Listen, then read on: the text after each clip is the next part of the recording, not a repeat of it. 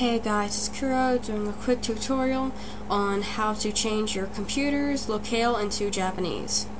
Now, if you expect to use a kanji or hiragana encoded Utaloid, you're going to have to change it.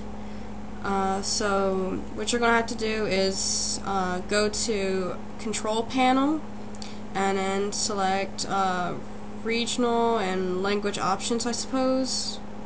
And then go to your Location tab on that and select, change your current location to Japan and click Apply.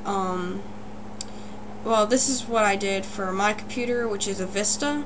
I'm not sure if this applies to all computer systems, but after that you're going to have to restart your computer, and you should have at the bottom of your screen, once that's been done, a little icon that says EN. Well, if you're in the United States, that's what it says for me, for English.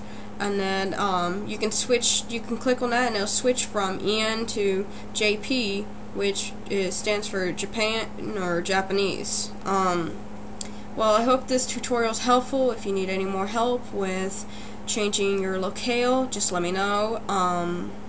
So just subscribe, comment, give me some thumbs up, and we'll be good. Adios.